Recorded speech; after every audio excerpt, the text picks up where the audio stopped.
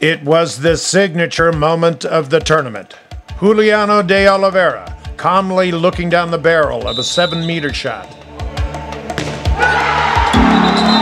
Then the block with no time left to preserve a 25-24 victory over Cal Heat, sending his LA Team Handball Club into the finals of the 2015 California Cup to meet the Chicago Inter Team Handball Club, the dominant team of the tournament. Was the momentum created by this incredible stop enough to rally his team to victory over a relentless team from the Midwest whose wing-to-wing strength was without equal? Stick around to see the best of the California Cup 2015.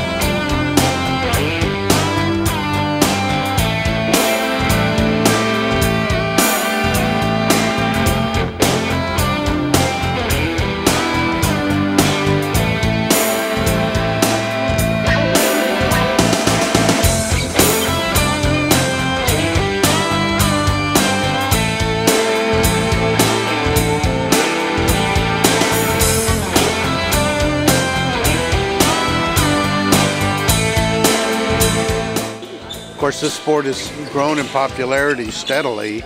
I know from having lived in Europe at one time, it's extremely popular there.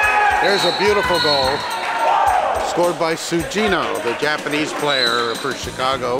At least has been their style today. Oh, but a turnover there, intercepted Not a good beautifully choice. by Sugino, and a great pass in on a fast break, but the goal frame stopped that one. The goalkeeper came out, again, as I said, to cut the angle down and forced the thrower to throw it a little high. Well, on that one, they did not give him the advantage. There was too much time between the foul and when the shot was taken. That shot blocked, and here's a fast break and no defense at all. Easy goal for Sugino.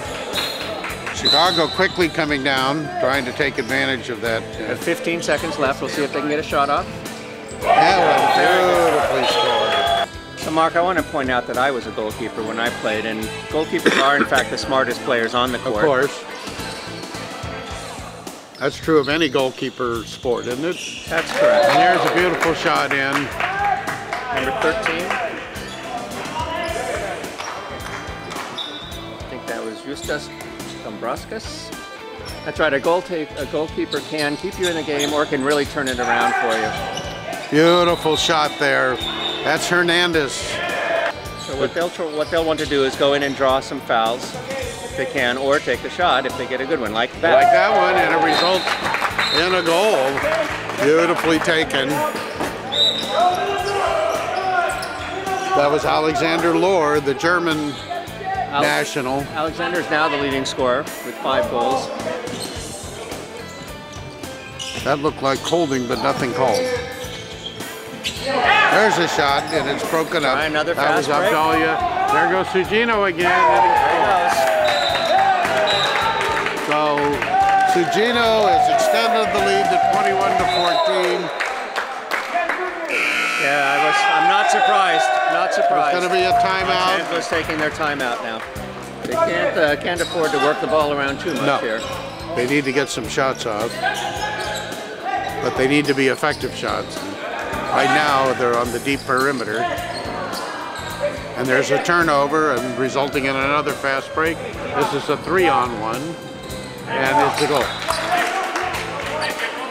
The LaSalle again scoring as Chicago is broken again, but coming right back the other direction is LA and Angelic, the Serbian national, unable to connect. So here's a break and a goal.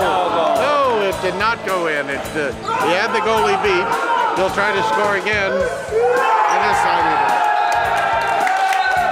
Chicago very happy that their goal, all their players have scored. Not all of them, but they wanted Roman to score. So that was. And that's the end of the game. A 10-goal lead, 31-21, Chicago over Los Angeles.